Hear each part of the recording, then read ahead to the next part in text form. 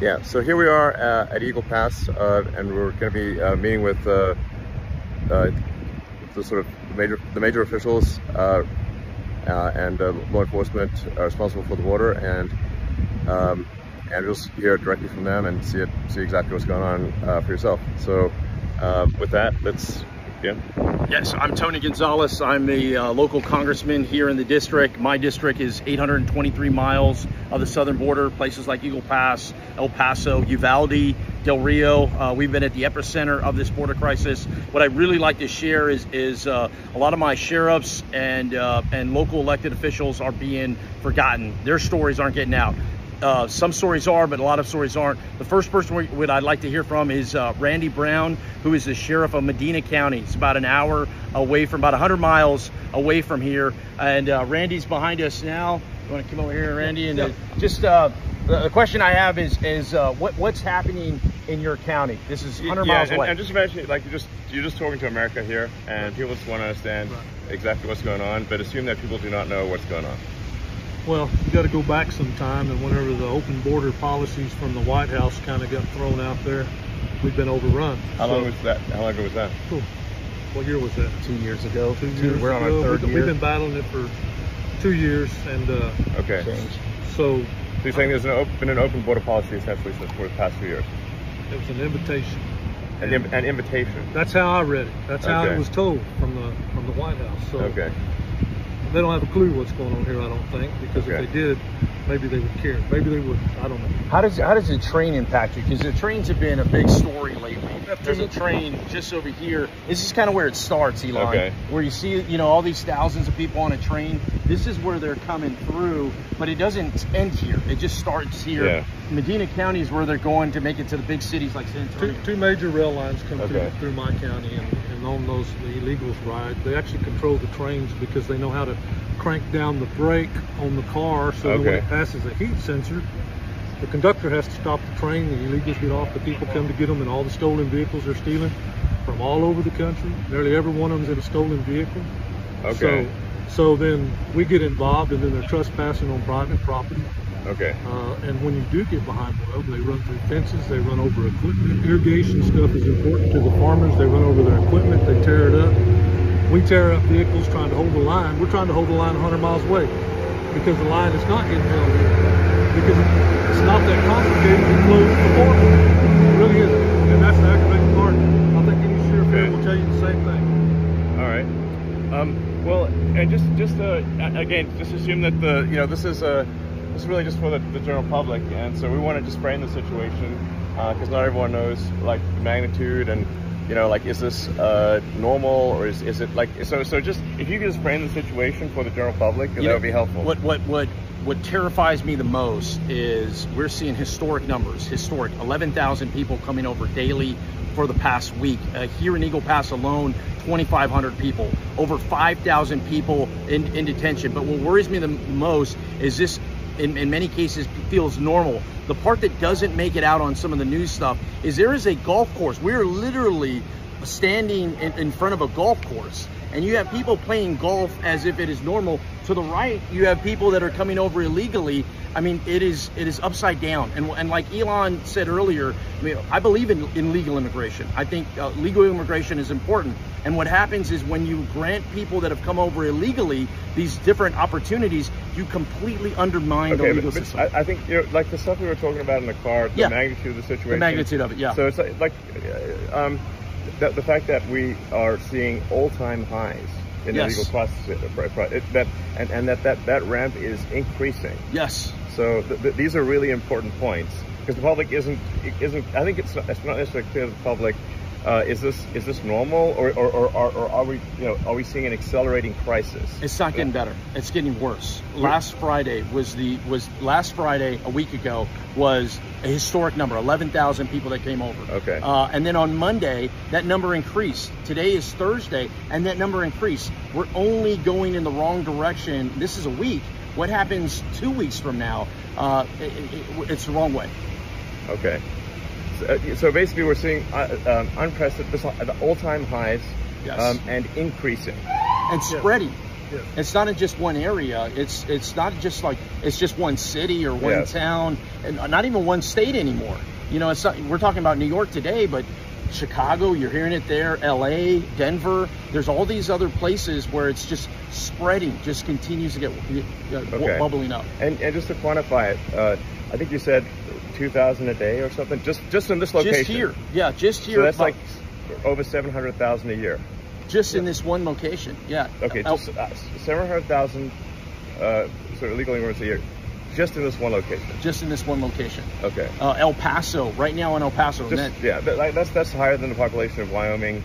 FYI. Exactly. Yeah. Yes. Yeah. Yeah. Okay, and that's just one location. What is the total number from all locations roughly?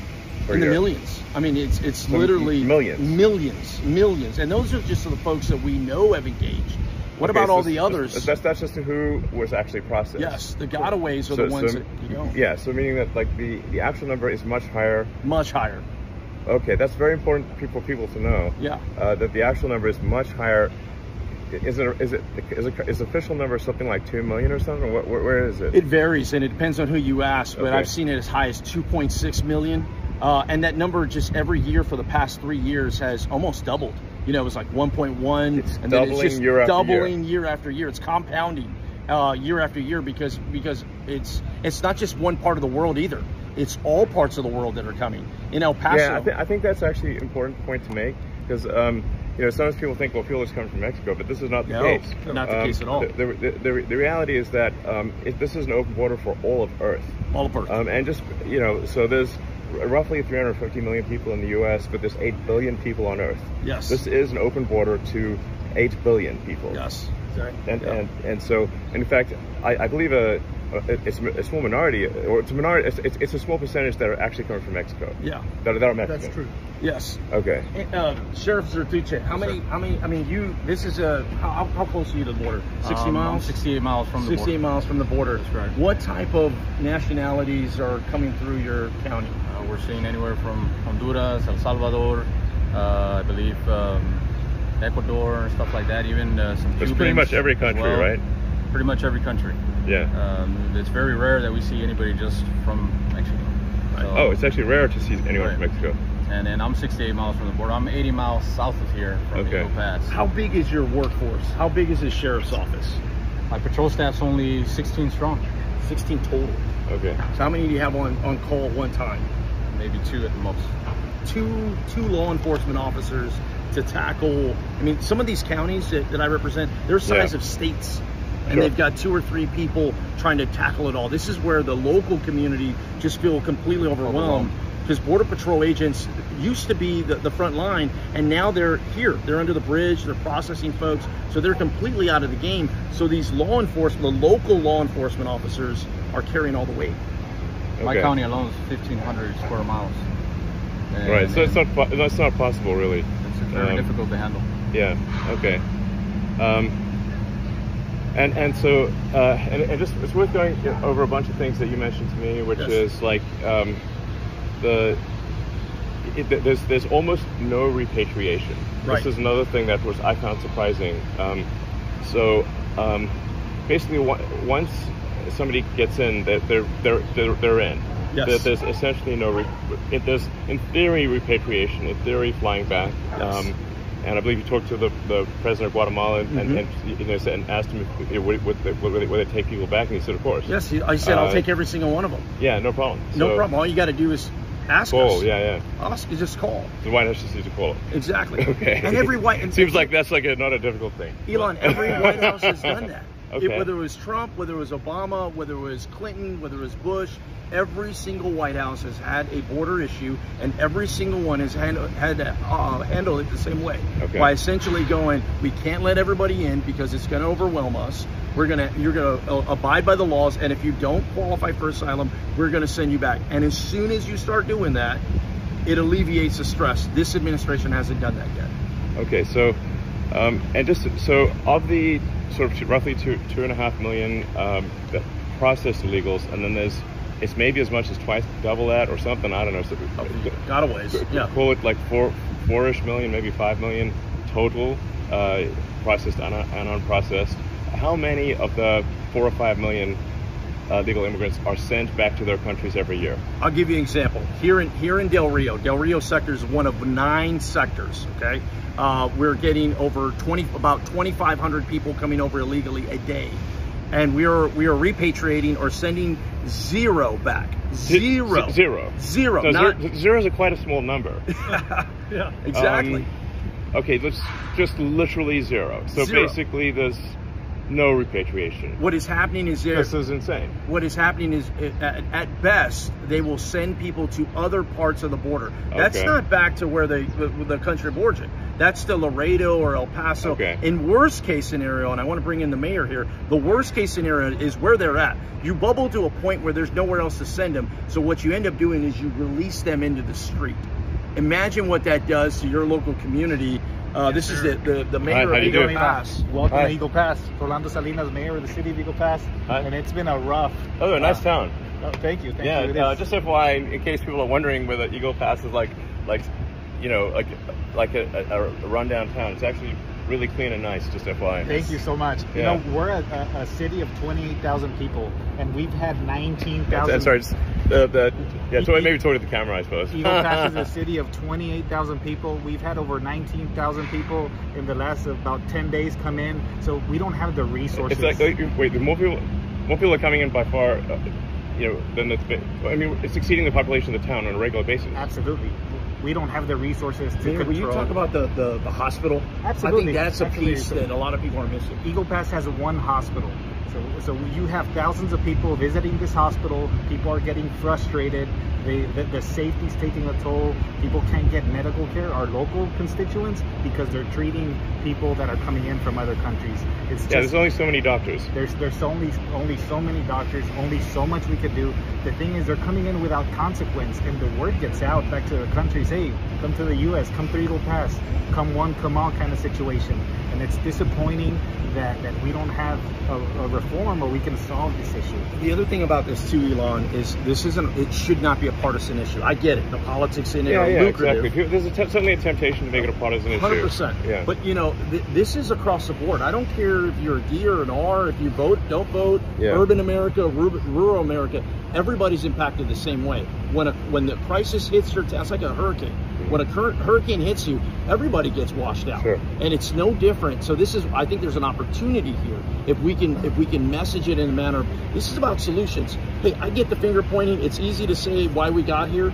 It's like, how do we just get out of here? And I think there are some real tangible solutions we can get. Okay, so I guess like the first part of this video, and I'll take a minute to upload it once this time, is just to frame the problem so that the American people understand the magnitude of the problem, how quickly it is growing, and that there is basically no solution currently being implemented. Yes. Okay, and just to understand, like, when, you know, you're telling me, like, sometimes, you know, people coming through are, you know, they have gang tattoos, and they have the tear, tattoo on the part. Like, I'm not sure. Maybe that everyone knows what tattooing a tear on your head on your face means. I visited. That's good. It's not good. It's not good. I visited just nonstop. I visited the facility here in Eagle Pass on Monday, and there was a guy that had face and neck tattoos, hand tattoos, and he had teardrops. And a teardrop is when you kill somebody. When you kill somebody, and then you wear it as like a badge of pride. You're like actually happy that you killed someone, right? And you want people to know it, right? And when someone like that comes through and they say they're an asylum seeker, what do we do? So I'm in there, and I asked the Border Patrol chief. I mean, we're talking about basically a serial murderer. Because he has multiple serial murderer and proud of it. Yes. This is not somebody you want babysitting. No, subtle. No, not at all. Okay. And so when I asked the Border Patrol chief, I go, hey, what's up with this guy? Yeah. And he asked him in Spanish, he goes, hey, have you ever been arrested before? He goes, oh, of course not. And he's like, no, I've never been arrested. And so what the Border Patrol chief said, he goes, we do not have records from people from Venezuela. Sure. So we can't track, unless they were arrested in the United States, we really don't know who some of these actors are. Many people you'll see are fleeing poverty. I get that. Sure. But there are others that are fleeing, incarceration. Yes. we are basically, it seems like a place where you can go to get away from the law. Yes. So Okay, well, I think with that, oh, and I see this sort of a, you know, just a kind of a group over there that's coming in. So it's, you know,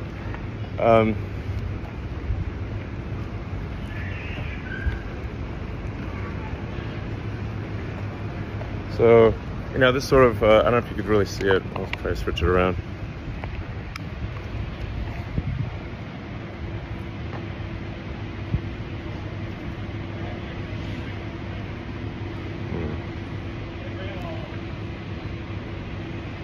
Well, I can't really switch around. So anyway, that's like, I don't know if you can sort of see that group, but that's a group there.